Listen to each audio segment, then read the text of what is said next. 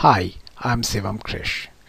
I will explain in this video how to download and install Genoform and how to run it with SolidWorks.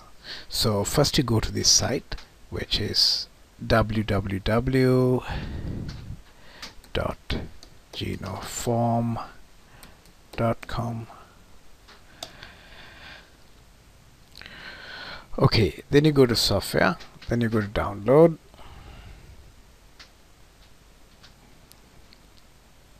And you can download the software from this page, which is this, and you get this file. You click OK. It's downloading it for you. Okay, then you click this. We've also included some model files there, as you can see. Alright, so installation can now start. That's your standard directory there, and you just install it. Okay, we are ready to go.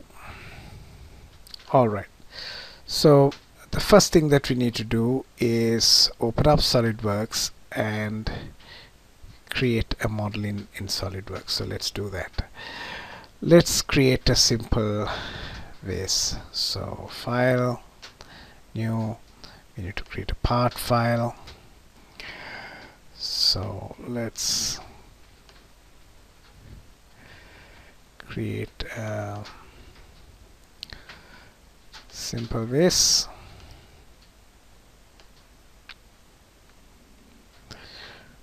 Okay, and let me just create a spline, 1 point, 2 points, maybe 3 points. Okay, let me add a base. Alright, we are now ready to create.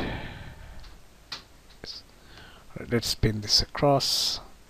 So let's keep that as line 1. Let's make it a thin feature, and let's select this contour, and let's make it 1 mm thick thing, and we've got a vase.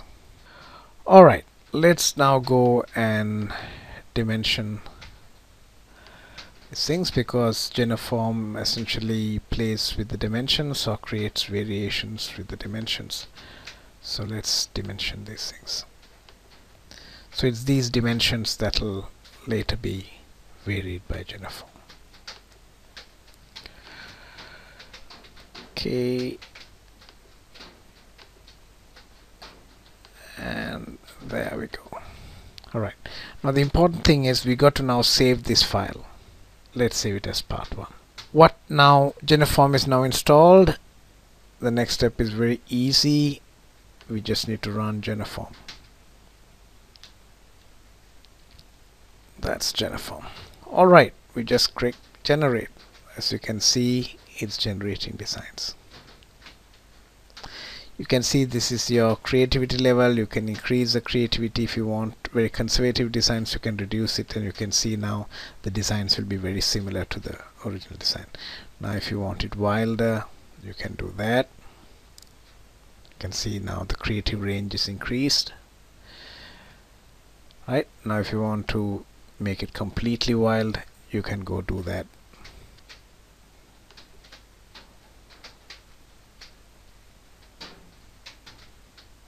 You can also see that designs are crashing. So when the designs get completely wild, they can crash. So you really don't want to do that, right? So let's set it back to a decent amount. Now what you see here is these designs being generated. These are the sketch parameter values that we set. And in SolidWorks we have filters, and we have an additional filter which is a geometric filter. Now because SolidWorks has a geometric kernel, it can actually detect whether the geometry has failed or not. You can see design 16 has failed. You can see the geometry has been ticked off. So these have actually failed to pass through. They failed to build. You saw those blank designs, and so okay, the filters are essentially a series of things that are put in there, like for example surface area, volume, mass and stuff like that. And you can also at this point you can also put in a like, dislike. So if you don't like a design, you can say I don't like this design, say you don't like it. So these things are then used here to filter designs, because one of the things you can create hundreds of designs, so you really want to be able to filter these values. So for example, we can also filter these values based on surface area. You can go and change any of these, you can set the minimum and maximum filter values. Say for example we set a 65% filter value. You can see as we change these values, these values here change, right? So you're setting the upper and bottom limit, and when you click filter, you can see that certain things get ticked off, right? Now these things get ticked off based on you filter them. And finally the ones that pass are the ones that essentially pass all those filters. This is the way you filter the designs. So you can filter the designs currently based on surface area, volume or mass. This is a way of exploring your designs. You can now go back and see what you like, what you don't like. You can also choose the ones that if you just want to look at things that pass through the filter, you can click that on. You can also save your designs either in an Excel format or an open XML format. That's all there is to Genoform. It's very easy to use. Thank you for watching.